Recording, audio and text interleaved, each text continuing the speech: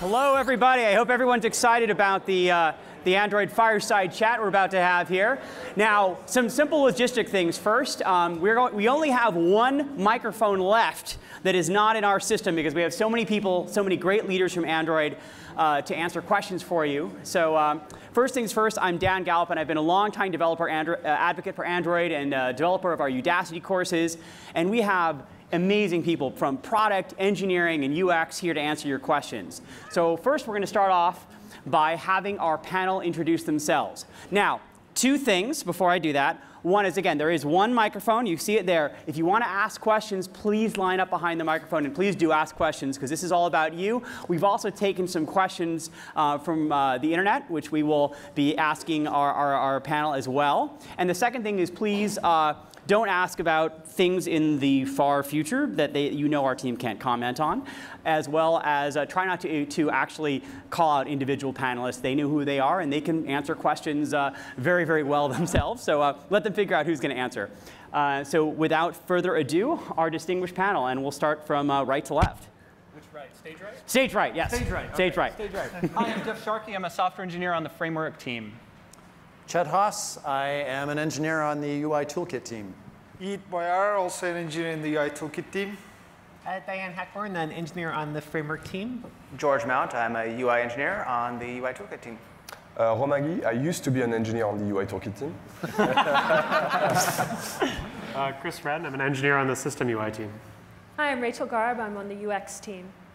Hi, I'm Rashad Alao. I'm an engineer on the media team.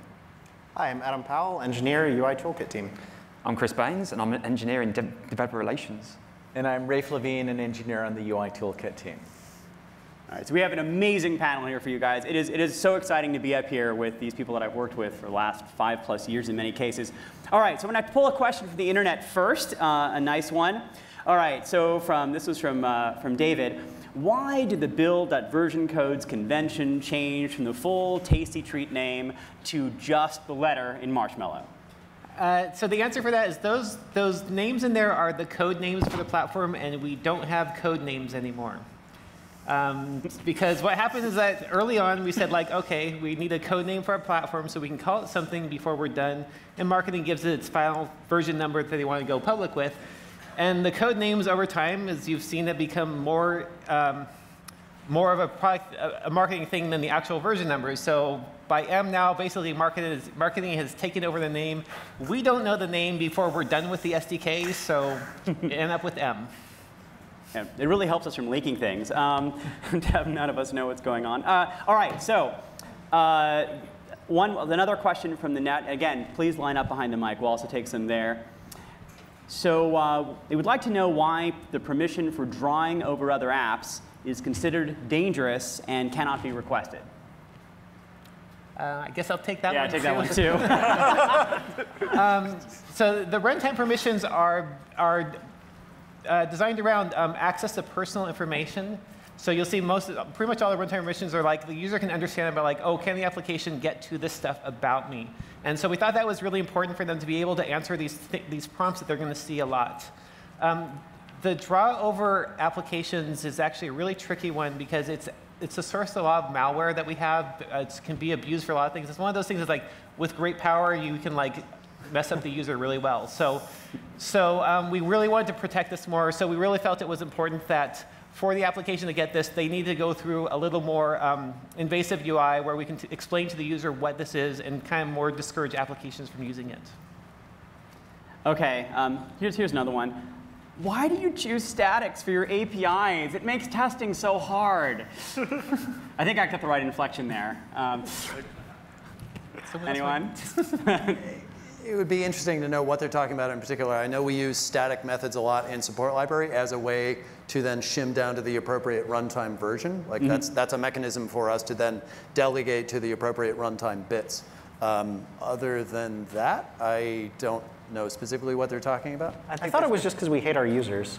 I think this is specifically relating to dependency injection, why we can't Yeah, obviously. more There's a very serious side to this question. I do not want to trivialize this question because I know that a lot of people want, what they do want is to make their code more testable, and we really do want to help that. So even though I wrote it because the question was kind of whiny, the actual content is quite serious. Yeah, so I think that the comment of what more specifically that the questioner was referring to would be really useful here, just to sort of see how they're trying to instrument this and what they're trying to do. And I mean, most of these things we deal with kind of on a case-by-case basis, so it'd be great to find out a little bit more information. Absolutely. Then this is one of the challenges with taking questions over Twitter. So if you can get back to him and we'll wait. Yeah, exactly. Yeah, please feel free to tweet again. All right. So let's actually take an audience question now. So since I see a few people lined up. Thank you. Hi, thank you for putting this event together. It's really great to have this focused, pure Android event. Hey, come on.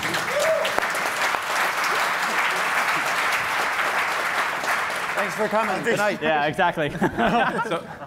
So my question is actually very related to the previous session about permissions, and I think it's important for everyone to know the answer. So one of the solutions to avoid asking for permissions was to use some of the system intents. For example, if you wanted to capture a picture, use the media capture action instead of asking for permission to access the camera, or if you wanted to save a contact, etc. It's been a while since I touched the camera stuff, but I remember a few years ago, basically each OEM that shipped their own camera application would would respond to that the media capture action differently. So they would return, one of them would return a thumbnail of the image in the data part of the intent. Another one would return a URI, which was probably the expected behavior, and so on. Same with I think even attaching something like some email clients or some third-party email clients or apps. Like when you try to attach something, do it one way, expect it in one way versus another. So have any of these been maybe added to the CTS to ensure that I get consistent behavior when I use the intent, the media capture intent, for example, or the other intents, or not? If not, then how do we really work around that? That's a great question. So for the image capture stuff, you're right. As far as CTS, what's in there right now, all it does right now is assert that somebody is there that handles the intent. But what we've tried doing with some of the documents UI things, so the create document, get content intents, we've actually started using UI Automator to not just to launch the intent and to start interacting with whatever UI the OEM has presented there, to actually try picking a file and to make sure that we get back the file we expect and we're able to work with it. So we've had good success with it there with those intents, and we're starting to look at how do we extend that to some of the other ones, like the image capture, so that we can assert strongly that you as a developer get back, whether it's a full resolution image or a stronger contract between you and the camera app. So we're looking at improving it. Thank you. All right, next audience question. I hope this is a simple question. So what's the recommended way to sync data from an app to the server and back from the server to the app?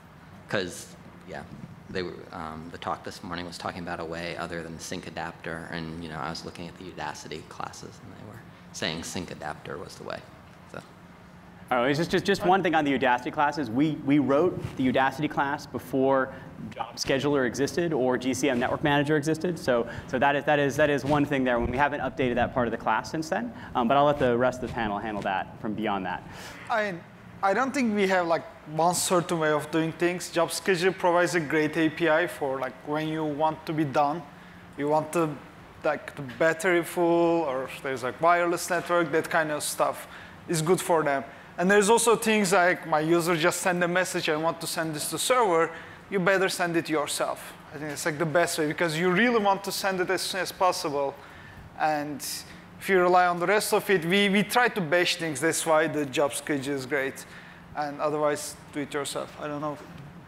Yeah, I think that if you're looking for something that's a little bit more turnkey end-to-end that gives you kind of some higher level constructs for working with that. I think you might want to talk to some of the Firebase folks out in the sandbox area and Q&A area for office hours. They might be able to point you in a direction that has something a little bit more high level than just the raw platform constructs, just because those do provide some of the other server-side component and integration that you might look at for something like that. Someone was mentioning something in Google Play Services that helped, like a sync, I guess Radar was? No. When we were talking? Yeah, that's the GCM Network Manager code. And the nice thing about GCM Network Manager is that it actually does a lot of the power-saving things that we added to the platform later, but it brings it back to earlier versions of Android. So it's a very friendly thing to use in that sense. It doesn't do everything that Job Scheduler does, but it does the most important things. And a lot of people, Sync Adapter might be a little bit overkill for because they don't need the accounts part of it. They just want something that's going to start up, that's going to survive boots, and it's going to get them reliable syncing. And so something like GCM Network Manager is useful because it can do that across many versions of the platform, even before we started doing some of the battery optimizations we did later on around Sync Adapters. I mean, like, just keep in mind, it really depends on your use case. Like, if you're trying to send analytics information, use the job schedule GCM Network Manager. But it's like, if it's time sensitive, those things work well because they batch, like they are lazy. It's good for the device. But if you have time-sensitive information, like do it yourself. Have a job. Like, there's multiple solutions out there. Okay, thanks very much. Excellent. I'll do one more audience question here. Looks like a few. Yeah. So if I can just hijack the previous statics question. Sorry. And it wasn't actually my question, but it's something that I've run into lately. I think Google Play Services is a really good example of that, where for things like location services, GCM Network Manager, they've all seemed to sort of standardize on static methods on everything, which does make testing really hard, especially for things like geofencing, that type of stuff. Can you say that in a whiny voice? Why are they static? There we go.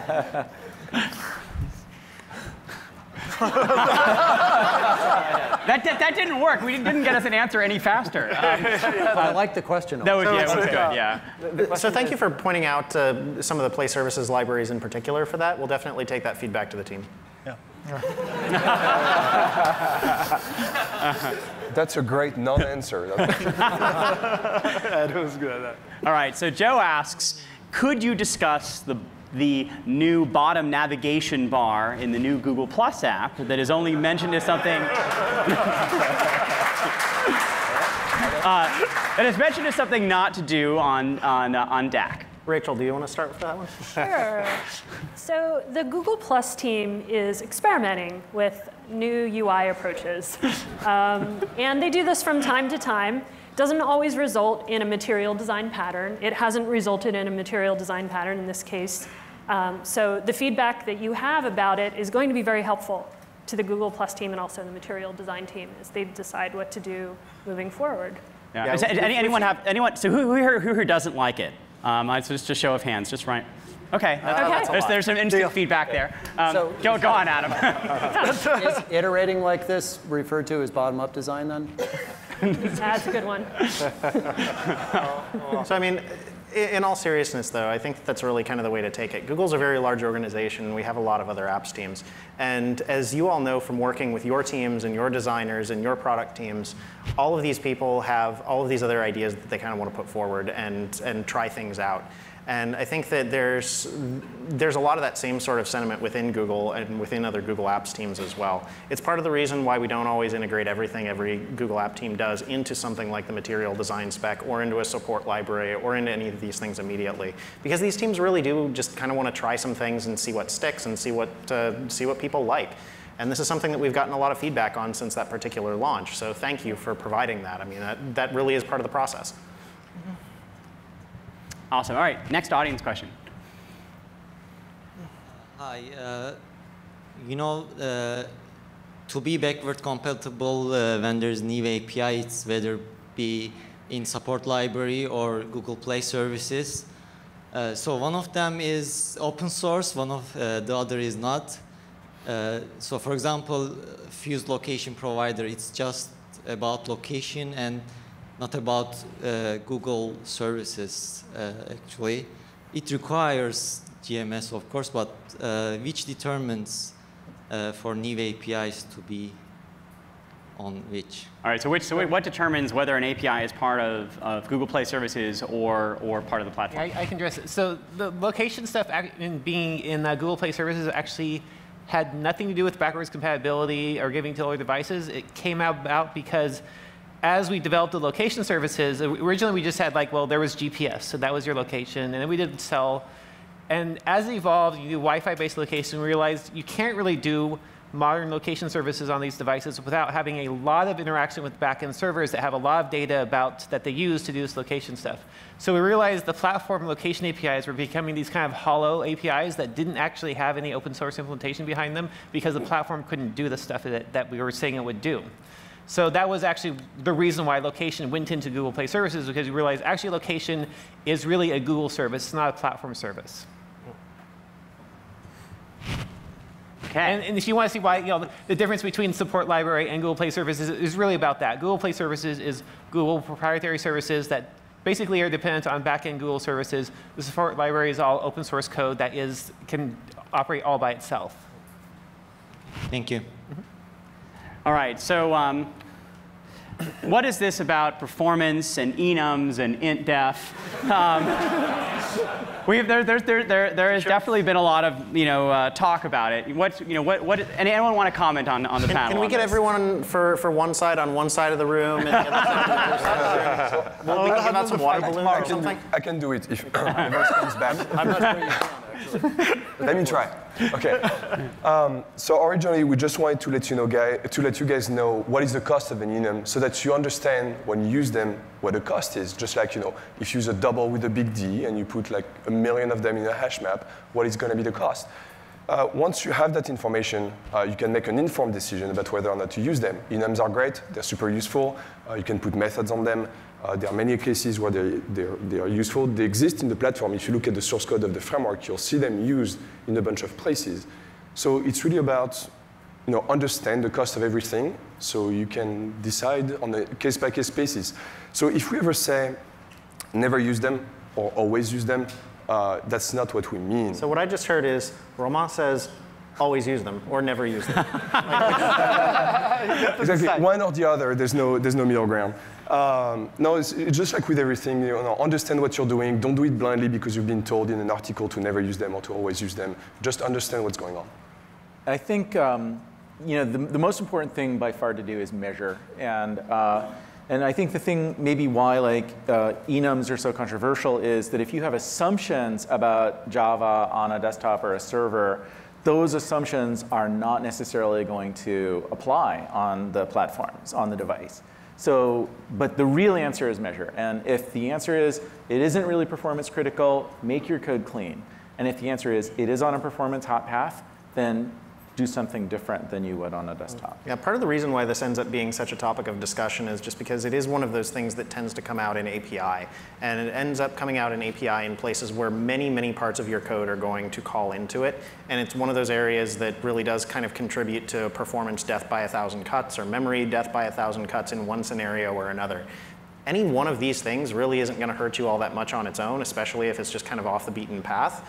But if it adds up and you do measure and you find out later on that, wow, I really do have a problem here, then what do you do about it? I mean, you sit down and you say to yourself, okay, well, I'm going to go ahead and fix this. What does that refactoring look like if you find out that like 1 million of these things across your code base is causing a problem?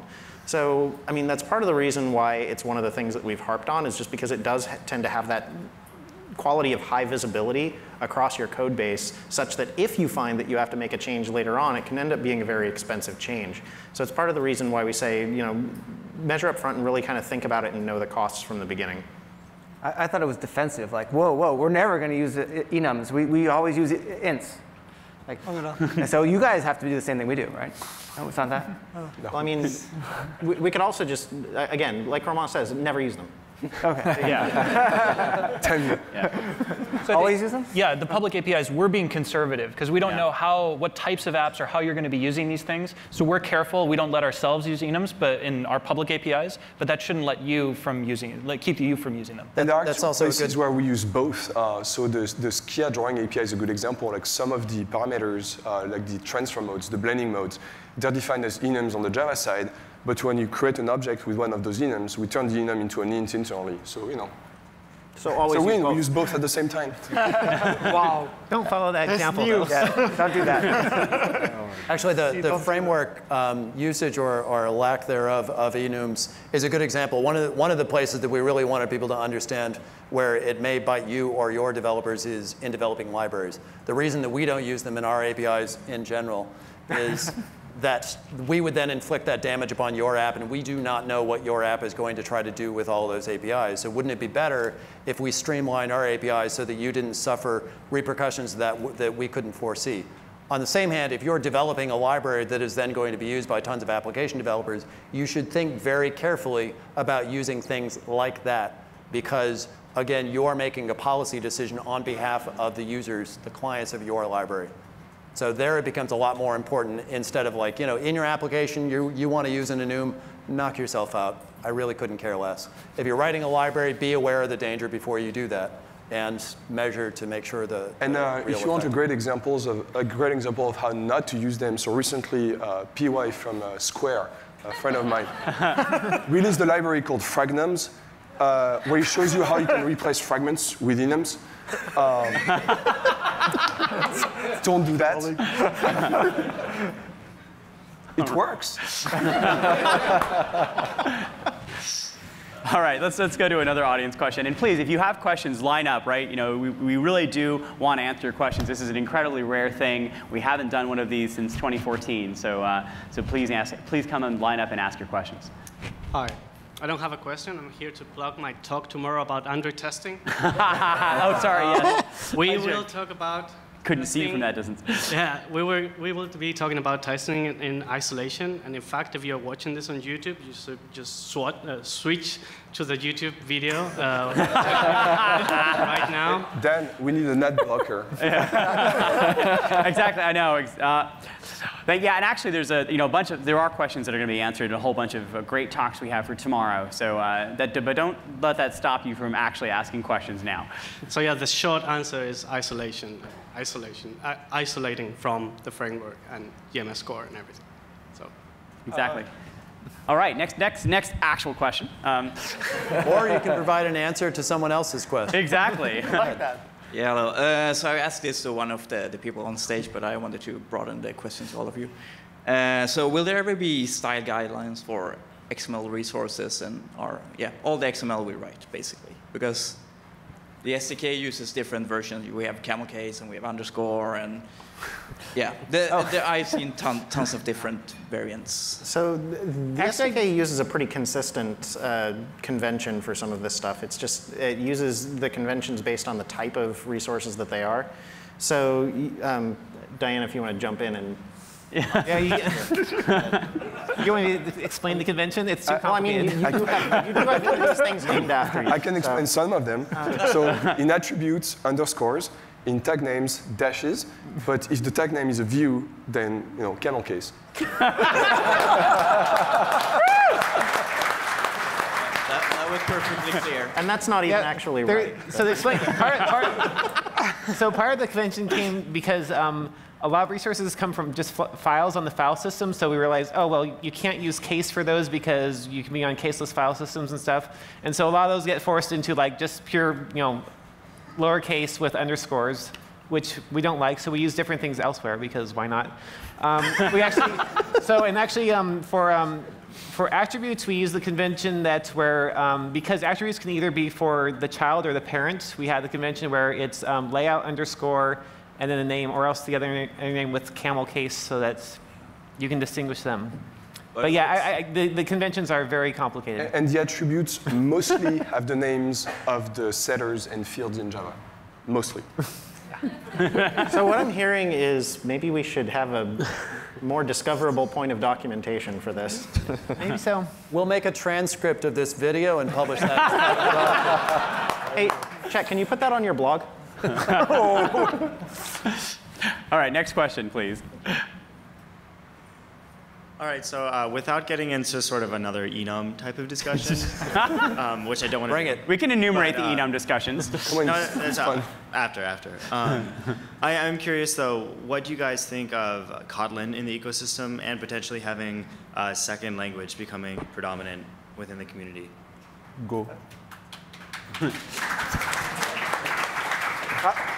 Kotlin is completely supported, right? It completely supports Android, so it's not really an issue there, right?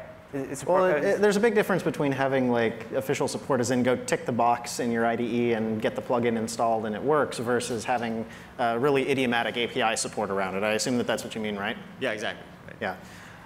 Yeah. Yeah, I guess we can all kind of riff on parts of this. I mean, as a language itself, I mean, several of us have kind of looked at it and spent a little bit of time with it, just in kind of some sandboxy types of environments. And it's pretty cool. I mean, they've made a lot of decisions that I think really are in keeping with certain patterns of efficiency and so on and so forth that we look for something that would be targeting mobile like this. If anyone else wants to kind of jump in from there. Like, I'm probably the person who likes the language most here, but the problem is it's not like we use it in data binding while parsing, and we use it to prototype a lot just internally. But to put a framework support behind it is like a significant step for us. That means like what do we do with other people who wants to use Java, and what do we for the people who really cares about the differences? So it's a big decision, and I don't see the benefit of doing it. Well, you can just use Kotlin. I mean, I know so many people just writing their apps in Kotlin. And I think it's in a good state right now. Anything further is like big commitment for us. It's not easy to take. Okay. Does it sound like it's one of those things where if it becomes largely supported within the community, it would at least be something that you would try to not actively try to break? Or, you know, that was like a triple negative. No, that much. I don't think we're going to actively discourage you. Okay. There's no animosity. Right? Yeah. No. I think that like there was like, for example, a few versions ago, part of the language specification was such that the code generated by Kotlin made it very difficult to do things like write custom views because you couldn't have enough overloaded view constructors to allow the inflation process to happen idiomatically, so on and so forth. And you know, they've since addressed things like that. And those are things where I think that they've definitely got their eyes on Android in a lot of ways, just as evidenced by changes like that and some of the discussions that went on around that type of change. So, I mean, I think that it'll be kind of interesting to see kind of where things go. Yeah, but you know, several years ago, people were asking the same question about Scala, and it's going to be a bunch of different languages, so it's always going to be something new. And the thing is, the Android toolchain works. You know, it takes Java bytecode from Java C. So if the language outputs good bytecode, like should work. At least you didn't ask for C++, so that's nice. Thank you. Awesome. All right, next question. Yeah, it was good to hear about the new Android Development Studio features coming out. But I'm curious about what's being done for the sort of pure editor, you know, Emacs, VI kind of people. Like standalone layout viewers, or kind of, is there any focus on that, and especially guides as well, like about how to do things without like immersing yourself into the into that experience? Just stop worrying and love the bomb, man. we have channel Stephanie from this morning's keynote. There's no better time to start using Android. Yeah. I've been using Emacs for like 20 years. Yeah. No, it's true. I mean, Gradle is pretty usable from the command line. I've certainly done that. And so if you absolutely want to use your own editor, but the thing is, what's great about what we're doing with Android Studio is all of this runtime, real-time code updates, things that you can't do very easily, you know, with those kinds of tools. So I mean, we could build integrations for each one of them, but I think that it really is a great time to go out and try what we're doing with Android Studio. Anyone else want to comment on that? Joking aside, I would definitely pose the same question to some of the tools folks tomorrow. in the Oh yeah, session with them. that was the other thing I was saying. We have a Fireside chat with all the tools team tomorrow. So if you really want to get this kind of support available for other editors and other tool chains, definitely ask the question to them as well. And now they'll be prepared for it. Yeah. All right, next question. Hello again. This might be covered in one of tomorrow's talks maybe, but I was wondering if an update on Jack and Jill might be provided, and also what the implications of that would be on using a language such as Kotlin. Yeah. Thank you. Anyone want to comment on this, or do you want to punt it till tomorrow? It's up to all of you. I think it's tomorrow. Let's punt it. So I think that's a better question for the tools team for tomorrow. Again, for the Fireside chat there. So thanks, though. We'll definitely come back. Are we taking some of these down so that we can just feed it into the initial questions? That's a good point. Anybody else have any other questions for tomorrow's session? Yeah, exactly. I can type. All right, next audience question, all seriousness. Yeah, we've been doing camera work since, I don't know, early 2012, and life hasn't gotten a lot easier for us. I think that the Camera 2 APIs are great, but even on phones that support those, some of the functionality is kind of invisible, it doesn't work. I'm wondering, I understand that it's very difficult to support such a large ecosystem, but I'm wondering if you guys view that as your problem or kind of our problem. Because it's something that family members, friends, sort of refuse to use the apps we build because oftentimes the connection to the media player or the connection to the media hardware, recording, etc., is just unpredictable. And I'm wondering kind of what you guys are doing towards that, and if you do view it as your problem, or if you kind of think of Nexus as sort of your little world where you can kind of... Oh, it's definitely an Android problem, and that's something that we've spent a lot of time trying to resolve. So the first step was bringing a new API that could enable you guys to develop great applications. So that's the first thing we did. And the second thing is basically make sure that A, it's adapted, and B, it's well tested. So on the testing side, we revamped our testing infrastructure to add additional mandatory tests around image quality and also around the APIs that are being used. If you're familiar with Camera 2, the API surface is really huge. And I think what you're seeing there is because the API surface is so large, it's hard to test all the combination of every single instance of other parameters you can configure. We're making progress, but the coverage is far from 100%. But for us, it's a top priority, because without that, you cannot have a consistent set of applications being developed and have those applications work across the ecosystem perfectly. So we're on it. It's one step at a time, but clearly, I mean, it's a top priority to make sure that that coverage is as wide as possible to cover as many use cases as possible. All right, next question. Can you give us a sense on how big the Android framework team is and how it has grown the past few years? It's all of us. That's it. Yeah, we have to constrain the size of the team to how many people we can fit on the stage, and laid off the rest. So I mean, really, the size of the team is mostly just constrained by the size of the buildings that they give us. It's not that constrained by that. Well, I mean, they figured out more ways of smashing people into smaller spaces. That's all I'm saying. Well, yes. I mean, we did have one of our other team members visiting from a remote office where there's photographic evidence of him setting up a temporary desk, which consisted of him stacking 2 empty cardboard boxes, one on top of another, next to a whiteboard on which there was a drawing of a little house plant. So we've got some constraints that we're optimizing for in that. The team is a lot smaller than you would think. Yeah, and I would say you could actually derive the answer to that by looking at the Git logs. You could probably work and figure out how many people are making commits and who the core members are. Yeah. And the rest of us are going to meetings. So. All right, next question. My question is not only about Android, but also about Chrome. We heard many things about Google may merge the Android system and the Chrome system together. Can you share something more about it? And when do we really able to build an Android app and also able to run on the Chrome system? Well, we have Arc Welder already. So let's just say that. So if you really want to run your Android app on top of Chrome OS, we do have a solution for that. And as far as the other answer, no comment. That would be one of those asking about the future questions. Yeah. I wanted to ask whether there'll be like ORM support for SQLite on Android, because we have been writing a lot of boilerplate code around it, and if it was there, it would be useful. So maybe I can answer this. Yeah. So this is actually something I personally thought about working on. It's a little bit in the middle because there is like a bunch of really good solutions that work well. Like there's ORM libraries. I use one of them for the demo.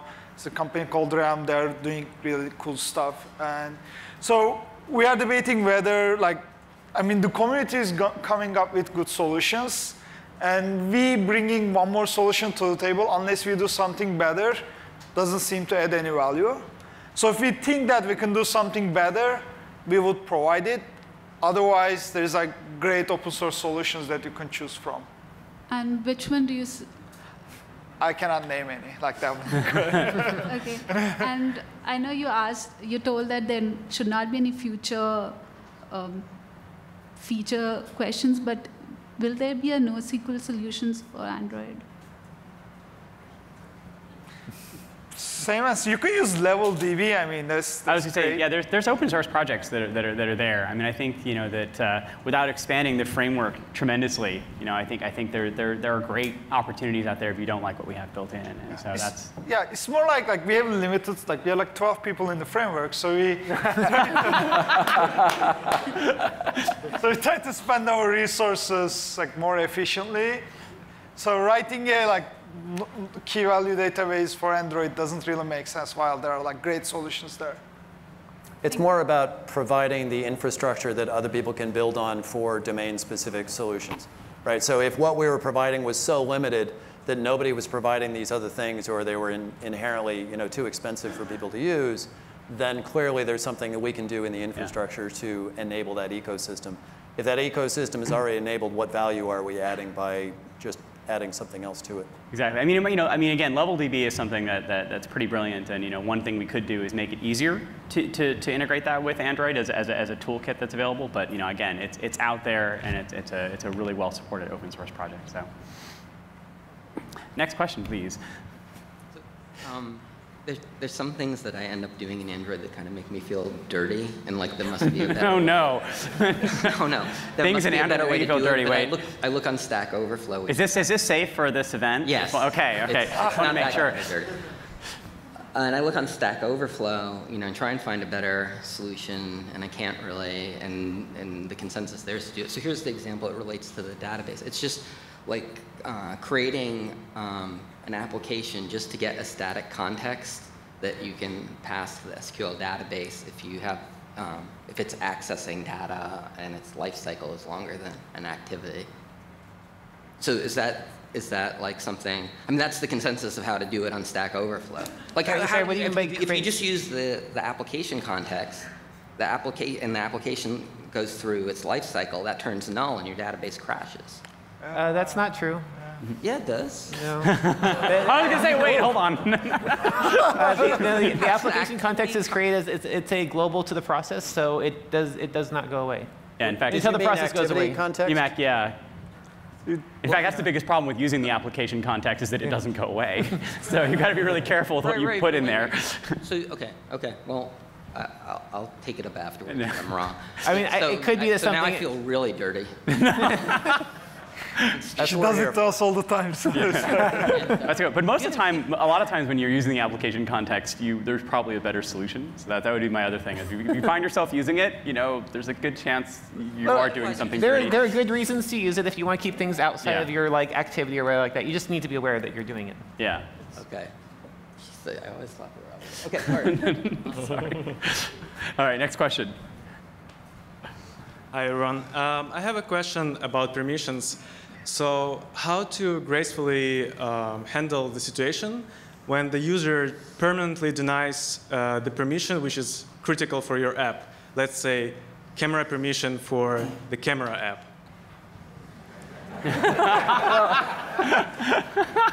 I think at that point you're beyond graceful solutions. You know, it's like you now have a fundamental disagreement with your user about like whether, you know. Well, okay, if the app uses the camera permission in the app and it's not that obvious that it's like camera app, or for example, well, as I understand, there is no technical way to see if the permission was permanently denied. Is it correct?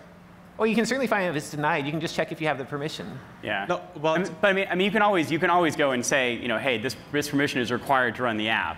I mean, that's certainly within your purview as a developer, and make very clear messaging around that. But you don't get any kind of hint that this permission was permanently denied, right?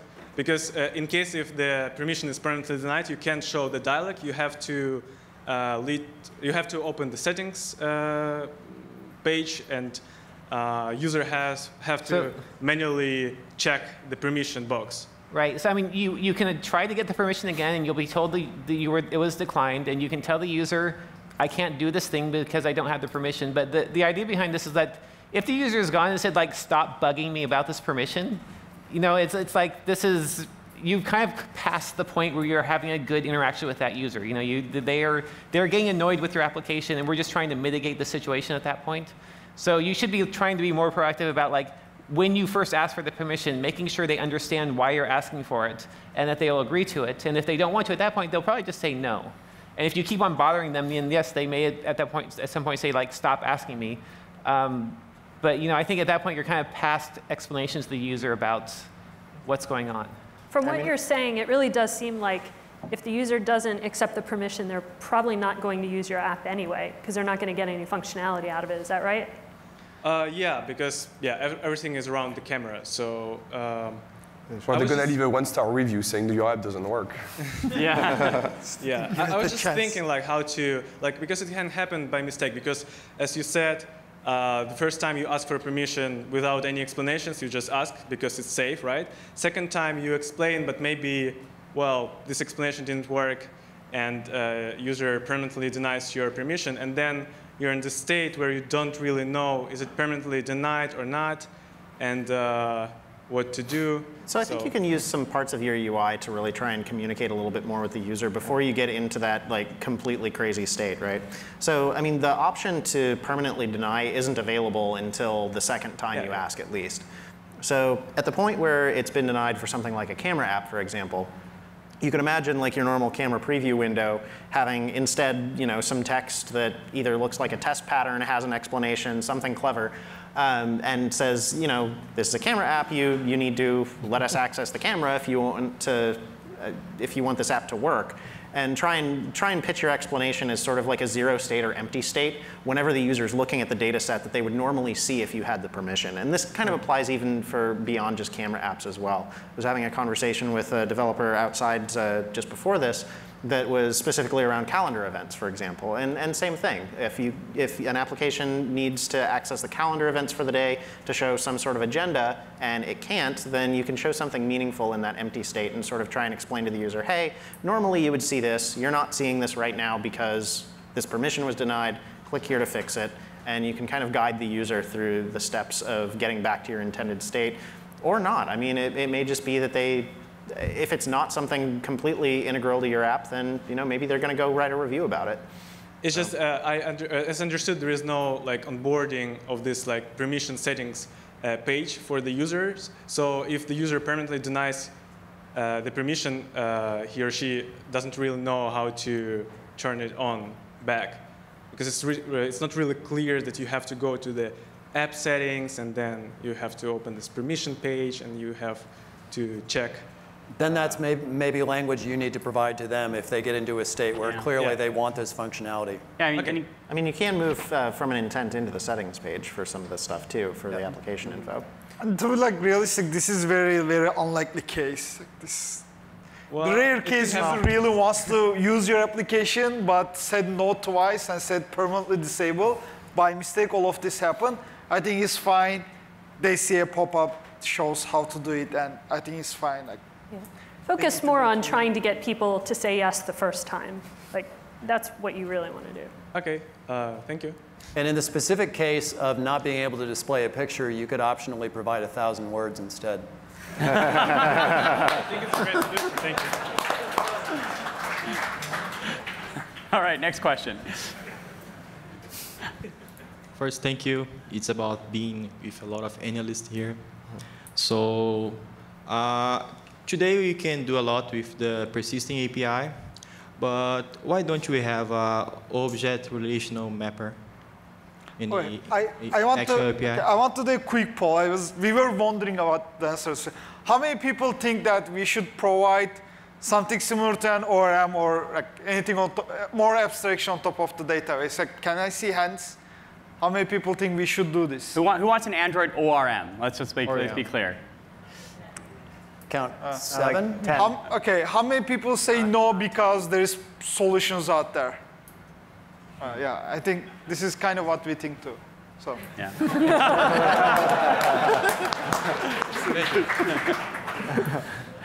We're data driven. There we go. Yeah.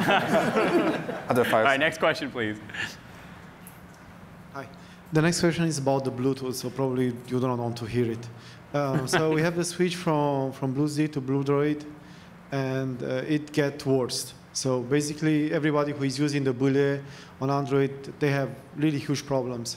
So we have behind us a lot of projects, and in all of them, we have huge problems with Bluetooth. Do you have any kind of improvements? Because a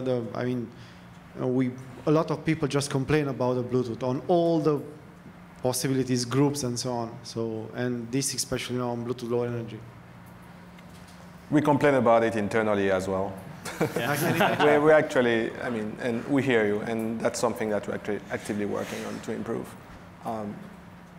Because we discuss about beacons, we discuss about smart devices, and we work on the edge with a lot of devices, but we cannot provide the experience the people they are expecting from us because we came back all the time to, I don't know, the devices, they have a really bad implementation.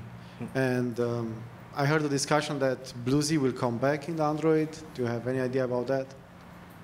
Okay, I can see your faces. I can't really disappointment comment on your faces too. So yeah, I can't really comment on what's coming back, but I mean, I can tell you that that's an area of active development right now. If you have any ideas for CTS tests to contribute, this is always a great time. If there's, I think it's a little difficult, though. It is, like, it is. CTS is very easy to write for like a UI toolkit where you have a known input. Them's fighting words. Sorry. For a known input and a known output. So, for example, the holo tests that you guys have, put some widgets on the screen. This is what the pixels should look like coming out the other side. You guys, there's CTS tests for that assert, right? On every single device, knowing what that image should exactly look like. Okay. So not perfect. It was a fair assumption by someone who does no UI toolkit. Fireside fight. Okay, so like a database engine then, for example. There's no database up here, so we can pick on them. So like a database engine, you have known inputs and known outputs, but something where in an RF environment where you have like multiple devices, even in this room, there's so much RF signal and interference. It's like sometimes you want that as part of a test. Other times you need the radio silence. So that's really hard to come up with tests that operate in the real world. Okay, thank you. All right, so I think that's it for our session. Does anyone want to make a closing statement? I certainly don't have one. So I would say we're at least most of us are actually around the conference both days. So that we're kind of here to talk to people. So find us. Yeah. And also, we're going to be having another Fireside chat tomorrow with our tools team. So don't miss out on that or all the great content we have streaming tomorrow. And again, yes, come see us. We have office hours all day, and it's great to have you here. Thank you to everyone on the panel.